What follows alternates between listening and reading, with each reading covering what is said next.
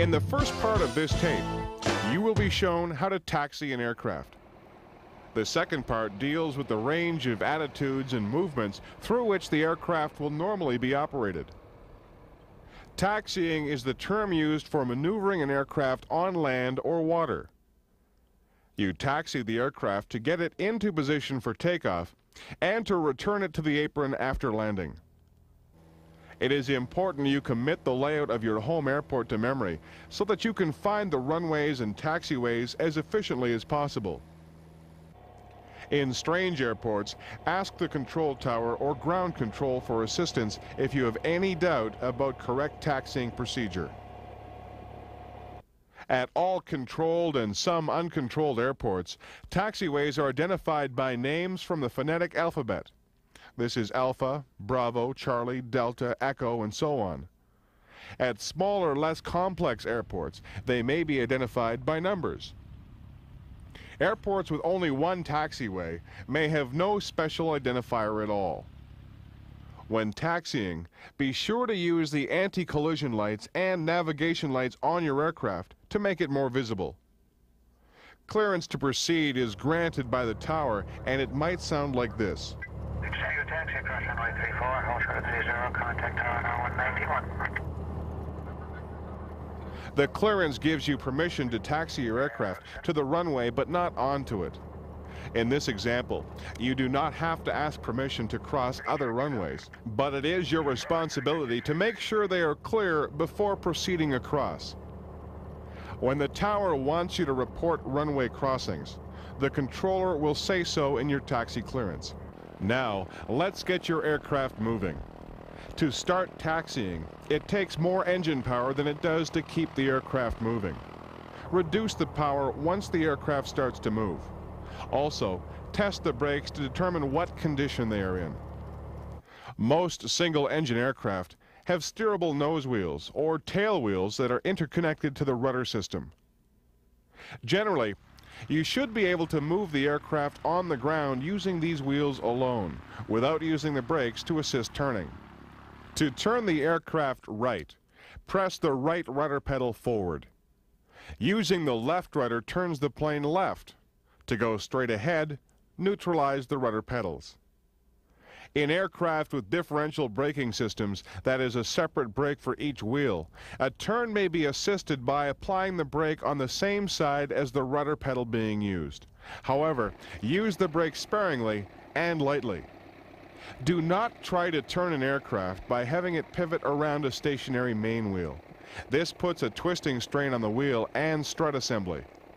The amount of rudder needed to turn the aircraft will depend upon the radius of the turn, condition of the taxiway surface, speed of the aircraft, and wind conditions on the ground. It also depends on whether the aircraft has a nose wheel or tail wheel landing gear assembly. Wind has the most influence on how much rudder is required. One thing to watch out for if you are taxiing an aircraft with a tail wheel landing gear arrangement is weathercock. Weathercock is the tendency of the aircraft to want to head into the wind. Aircraft with nose wheel arrangements are far less susceptible to weathercock. As you move the aircraft along the taxiway, control the speed with the power setting. Do not use the brake to control the speed, as it puts unnecessary wear on them. Taxi slowly. A slower moving aircraft is easier to stop.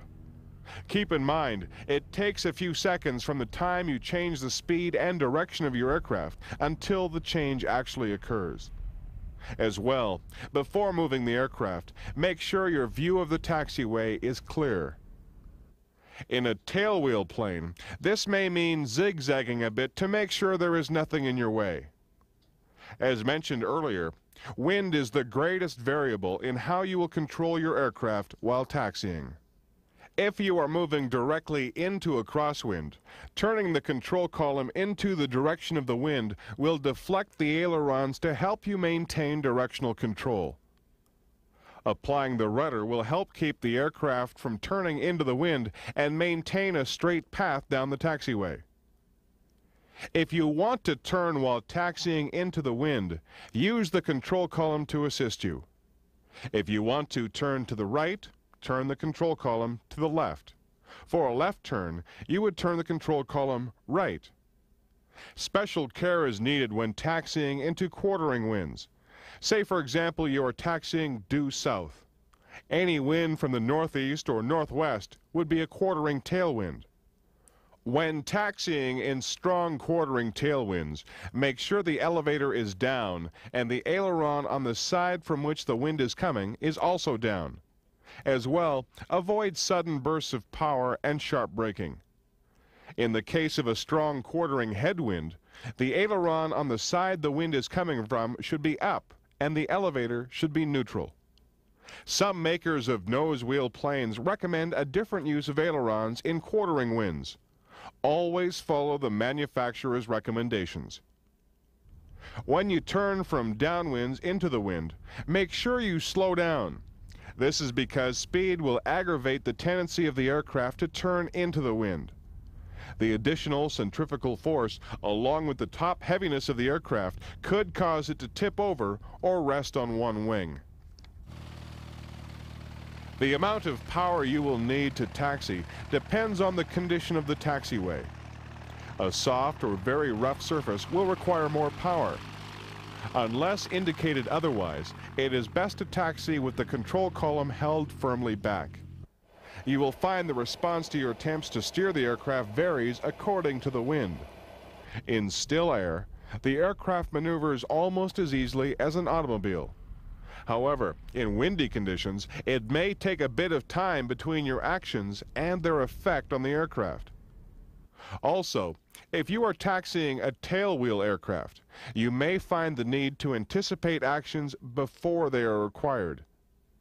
For example, when turning into the wind, you would have to anticipate the need to apply opposite rudder pressure to slow the turn so that it does not become too sharp. Safety should govern your taxiing speed. Make sure you are traveling at a speed that gives you complete control of the aircraft, as well as the ability to stop and turn where necessary.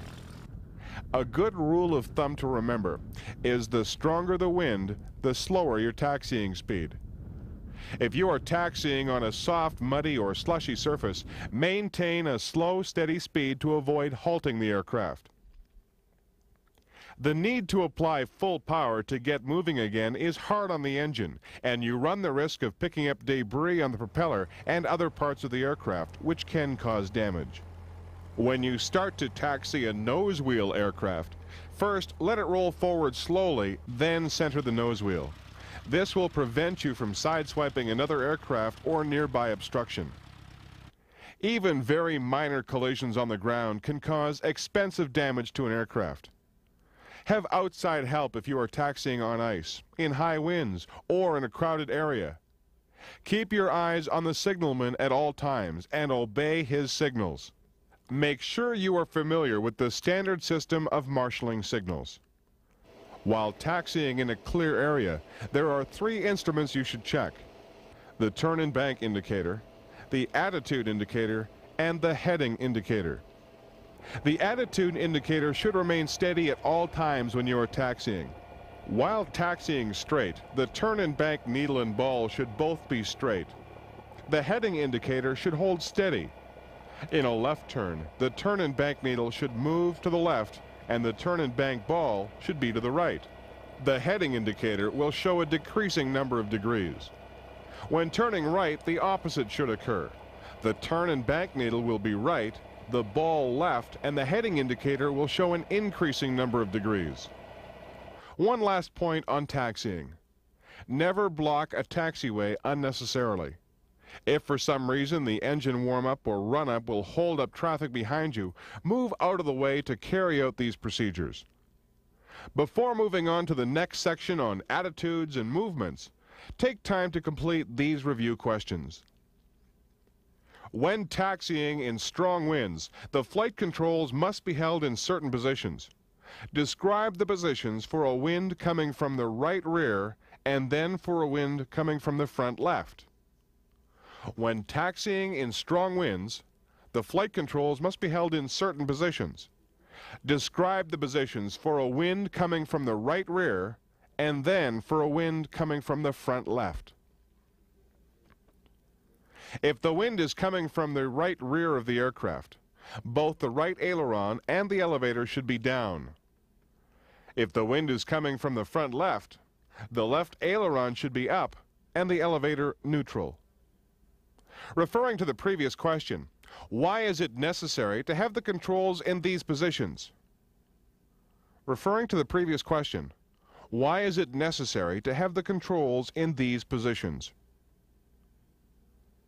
Putting the controls in position allows you to maintain directional control in a quartering wind. In this section of the video, you will be shown the range of attitudes of the aircraft and the movements necessary to produce and control them. You will also be shown how to control yaw. All aircraft attitudes are considered as being relative to the horizon. The basic attitude of an aircraft is termed the cruise attitude. It is defined as the attitude necessary for level flight at a constant altitude and airspeed, using a power setting recommended for cruise range. At cruise altitude, the wings are parallel to the horizon. Cruise attitude is the datum or reference point to which all other attitudes of flight are related. The attitudes of flight are grouped in two categories: pitch attitudes and bank attitudes. Pitch is the movement of the aircraft around its lateral axis. A pitch attitude is any attitude of the nose above or below the reference datum. If the nose is above the datum, the aircraft has a nose-up attitude. If the nose is below the datum, it has a nose-down attitude. The pitch attitude will be reflected on the flight instruments. In a nose-up attitude, you will notice a decrease in airspeed and the aircraft will be above the horizon bar of the attitude indicator. Conversely, in a nose-down attitude, the airspeed increases and the aircraft drops below the horizon bar of the attitude indicator. Pitch is produced and controlled by the elevators. When you raise the elevators by pulling back on the control column, the nose pitches up. If you push forward on the control column to lower the elevators, the nose pitches down. Bank attitudes refer to the attitude of the wings relative to the datum. It is caused by the rolling movement of the aircraft around the longitudinal axis and is produced and controlled by the ailerons. Again, you will see the banking attitude reflected on the instruments. When an aircraft is banked, the aircraft in the attitude indicator will be banked in relation to the horizon bar. The turn and bank indicator needle will be deflected in the direction of the turn. In a coordinated turn, the ball will be centered. The heading indicator will show a change in direction. For left turns, it will show decreasing degrees of heading. For right turns, you will notice an increase in degrees of heading. As mentioned earlier, the banking attitude is produced and controlled by the ailerons. The ailerons are controlled by the right and left movement of the control column. When the control column is turned right, the aircraft rolls to the right. Turning the control column to the left causes the aircraft to roll to the left. During flight, you might put the aircraft in both a pitch and banking attitude. The instruments will reflect a combination of what we have already shown you. Let's use the example of a coordinated bank to the right in a nose-up attitude. First, you will see a decrease in airspeed. The aircraft will be above the horizon bar on the attitude indicator. Because you are climbing, you will note the altimeter showing a constant increase in altitude. The needle on the turn and bank indicator will deflect to the right and the ball will be centered.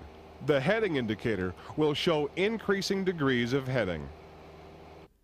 The last point you will cover in this tape is yaw. Yaw is the movement of the aircraft about its vertical axis and is an undesirable movement. It is caused by turbulence, power changes, side slip, aileron drag, or improper use of the rudder. Yaw is controlled by the rudder, not produced by it. If yaw is not controlled, the aircraft will slip or skid and may ultimately roll. To maintain balanced flight, it is necessary to control yaw. Now, take the time to review the attitude and movements. When at cruise RPM, what indicated airspeed can you expect in that aircraft? When at cruise RPM, what indicated airspeed can you expect in the aircraft? This will vary from aircraft to aircraft. The cruising range is outlined in the manufacturer's manual. When placing an aircraft in a banked attitude, what movements do you use? When placing an aircraft in a banked attitude, what movements do you use?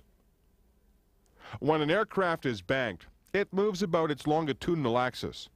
This movement is known as roll and is controlled by the ailerons. The ailerons are operated by turning the control column to the left or the right. How is yaw prevented? How is yaw prevented? The yawing movement may be prevented and controlled by the use of the rudder.